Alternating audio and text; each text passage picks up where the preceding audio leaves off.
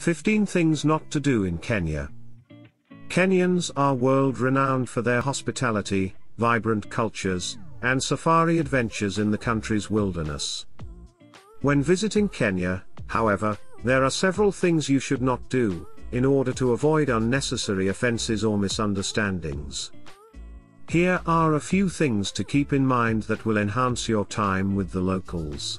Number 1. Never refuse hospitality. Hospitality in Kenya is deeply ingrained in the cultures of the people. It is expected that visitors will be served with food and drink wherever they go. Refusing to have a bite is considered rude and unacceptable. Invitations to dinner at restaurants and homes are to be expected, and accepted graciously. Number 2. Do not buy items derived from endangered species.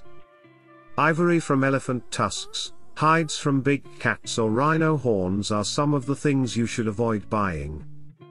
While they are not sold out in the open, unscrupulous individuals may try to sell you items made from ivory or rhino horn, placing you at risk of being locked up.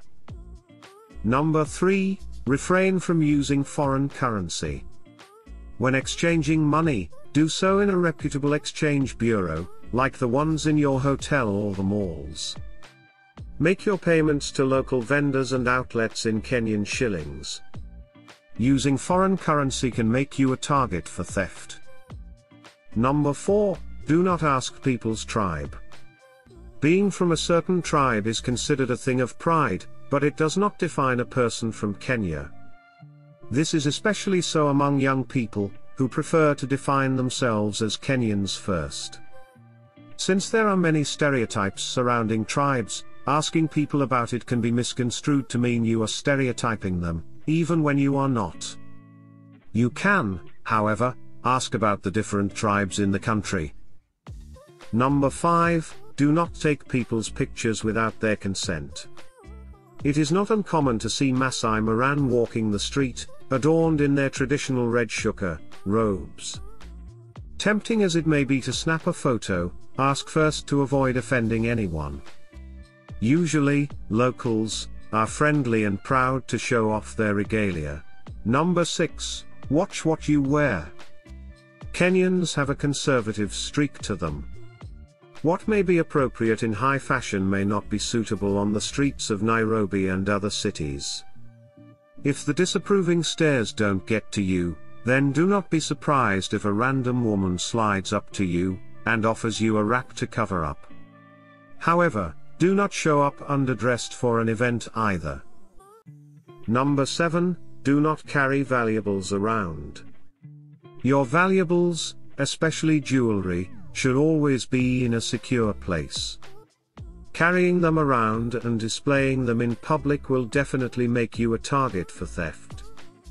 Your camera should also be carried discreetly, seeing as it is an expensive piece of equipment. Number 8. Do not treat art and crafts the same. Buying art is different to shopping at the crafts market. Art takes time and is very unique to individuals and, in some instances, cultures. It takes resources, creativity and energy, and the price tag tends to reflect these sacrifices. Haggling too much can make you appear cheap and the artist feels unappreciated. Number 9. Never refuse a security check. With the rise in terrorist activity all over the world, including Kenya, security checks at the entrance of buildings have become mandatory. It is usually a quick frisk, with an electronic wand being passed over your person and your bag. Number 10. Question food quality before you eat in Kenya. Be especially careful when eating meat in Kenya. Sometimes the quality of meat, or other ingredients used in local dishes, doesn't agree with visitors' stomachs.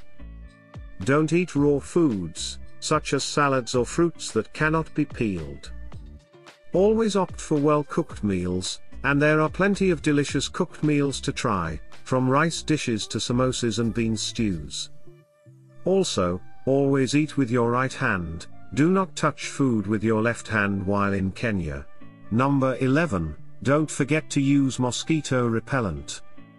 Watch out for biting wasps, mosquitoes, scorpions, and acacia thorns. These are often more dangerous than the big five, so come prepared with insect repellent and long-sleeved clothing.